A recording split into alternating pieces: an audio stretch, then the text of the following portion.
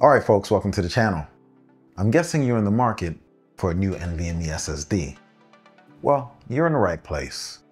After my last tutorial on how to clone your SSD with free software, the question, what drive should I get, has become a common one amongst my friends, family, clients, and viewers alike. But everyone's needs and requirements are different. So consider this a friendly guide that can help you make an informed buying decision. We're going to break things up into categories of drives. The categories are the best budget, all-around gaming drives, and high-end performance drives. I'm an avid PC builder and have used a number of these drives in builds for myself and clients. So my experiences with these drives will guide my recommendations and hopefully help you choose the best NVMe drive for you. Now, if you're not sure what an NVMe SSD is, I do have another video with a detailed breakdown that you can check out. Let's talk about some drives. Budget NVMe drives. If your pockets are the main concern and you're looking to save some coin, then these are the budget drives you should check out. Please keep in mind that prices I mentioned may vary depending on the region you're in, as well as if you're shopping during the sale seasons like back to school, Black Friday, or Prime Day. First on the list is the WD Blue SN5000. This excellent PCIe 4 drive is the successor to the WD Blue SN580, a model I frequently use for budget-friendly upgrades and new builds. The SN5000 retains the same pricing but offers improved performance. Read-write speeds now reach 5150 and 4900 megabytes per second, respectively. That's WD Black SN770 levels, which was once considered a good gaming drive in its own right, so you'll be more than happy with this performance. WD's Blue line is solid, reliable, and more importantly, the price is right. They offer it in sizes from 500 gig to 4 terabytes. So if you're looking for a budget drive in a higher capacity, this one fits the bill. I think price-wise, the 1 terabyte is the sweet spot. You can typically find them running in the $55 to $65 range. Next, another solid drive is the Crucial P3 Plus, a drive that's been on the market for a while, but continues to be a popular choice for people on a budget looking for a reliable drive with good performance. It's offered in the same storage capacities as a WD SN5000 and at similar price points. Read-write speeds for the P3 Plus is at 5000 and 4200 megabytes, just a tad below the WD SN5000. Crucial makes great drives. The P3 Plus is also a drive I've used in multiple upgrades and builds. The SN5000 and the P3 Plus are great options. You can't go wrong with either in the budget space.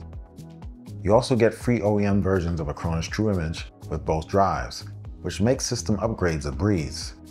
Many of the smaller drive manufacturers don't provide a free utility to assist with that, so the ease of transitioning to a new drive is something to consider. That tutorial video I mentioned earlier can walk you through how simple that could be. Best all-around drives for most users. Let's have a look at the drives I would consider best for most. And you can even put them in the gaming category. Drives in this category are getting better and better with every new release.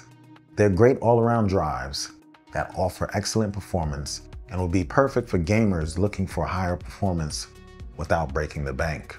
First up in this category is the WD Black SN7100, and it's the successor to the SN770, a drive I upgraded my laptop to over a year ago. That drive has been rock solid with speedy performance, no complaints whatsoever.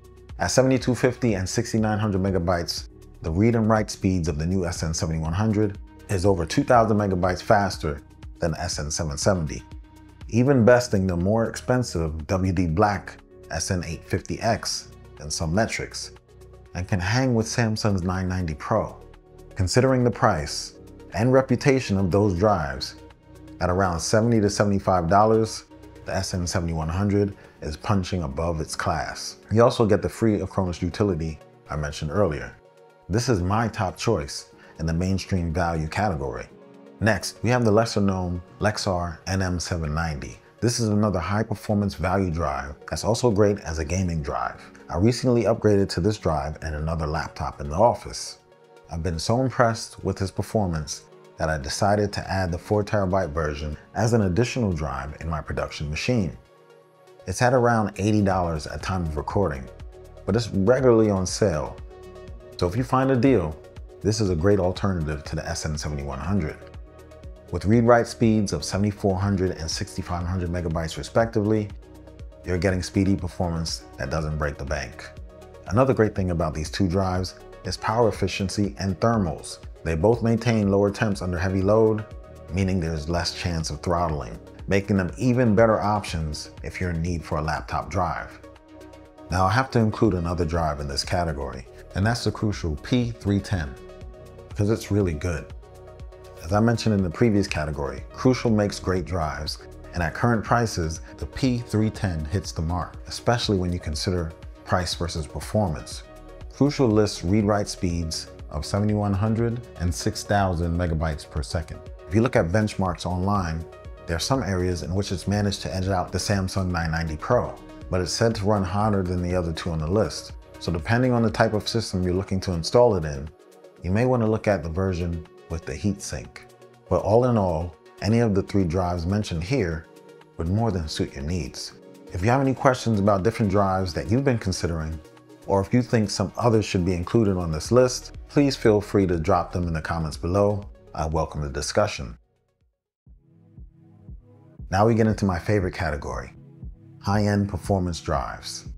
If you're an enthusiast and a content creator like me, or even a gamer that wants the best of the best, then these are the drives you want to look at. All the drives on this list have DRAM cache.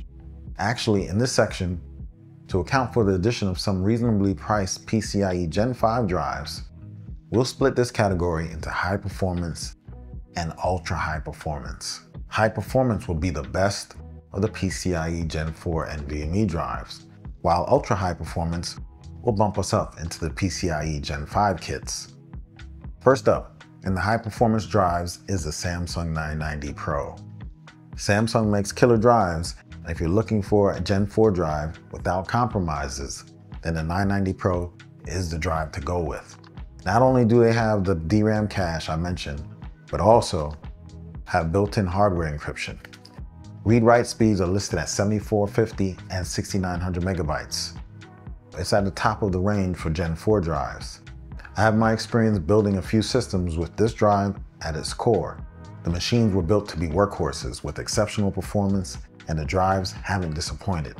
Those clients are quite satisfied. Another plus is, if you're upgrading, Samsung offers their Samsung Magician utility to help you migrate to the new drive. It's also documented that the 990 Pro has been a very good upgrade drive for the Sony PS5. So if anyone is looking for one of the best drives for the PS5, check the 990 Pro out. Next, we have the Kingston Fury Renegade, another monster PCIe Gen 4 drive. With 7300 and 7000 megabytes read-write speeds, this drive rips. I've had nothing but good experience with Kingston components, and this particular drive is no exception. It has a high endurance rating, making it perfect for heavy workload systems. An honorable mention here is the WD Black SN850X. It can be regularly found slightly cheaper than these and comes close to matching the performance of those drives. So if you end up looking at this drive, it wouldn't disappoint either. Now, if you really want to step it up and jump to the best of the best, then that means you must have a system or at least have plans to build one with PCIe Gen 5 compatibility. In this case, we look at the ultra high performance drives. Topping this list is the newly released WD Black SN8100. I've just replaced the Crucial T700 in my production PC with this, and it's the fastest drive I've used thus far. The scorching read-write speeds of 14,900 and 13,700 megabytes are insane. These newer Gen 5 drives are more power efficient and run much cooler, providing better sustained performance. In testing, the SN8100 consistently hits its advertised speeds, while maintaining cooler thermals than the T700, all while being available at much better price points than previous Gen 5 drives. And as we enter sales seasons, you will consistently find great deals on this drive. With that said, Crucial gets the nod again for my next recommendation. The T710 is the latest in the T700 series. I've recommended and installed the T700 and the T705 in a few client systems, and these drives are beasts. The T710 clocks in with read-write speeds of 14,900 and 13,800 megabytes per second, not far off from the WD-SN8100. Truly, anyone would be satisfied with either of these drives. It's really just a matter of pricing in your region at that time. Buy whichever one has the better price. Links for all the drives, as well as to their software utilities, are in the description below. And I'll post all the great deals I find in the pinned comment below. I do have 2 additional Gen 5 drives I want to mention as well. The Samsung 9100 Pro and the Kingston Fury Renegade G5. Either of these drives could easily be swapped out with the 2 I'm on the list, and you'd be happy. If you find them cheaper, don't hesitate. So those are my recommendations for the top NVMe drives of 2025. You know, technology never stands still. Different OEMs are pushing out new drives all the time. So I'll continue to update the description and pin comment if something new comes out that could supplant any of my recommendations. If you have any questions, or if you'd like to share your experience with one of the drives on the list, or maybe a drive I didn't include on my list, please drop that in the comment section below. While you're at it, if you found this video helpful, please smash that like, subscribe, and notification icon to be notified when I drop another video. And before you go, please remember, spread love, positivity, and try to be helpful to someone in this world today.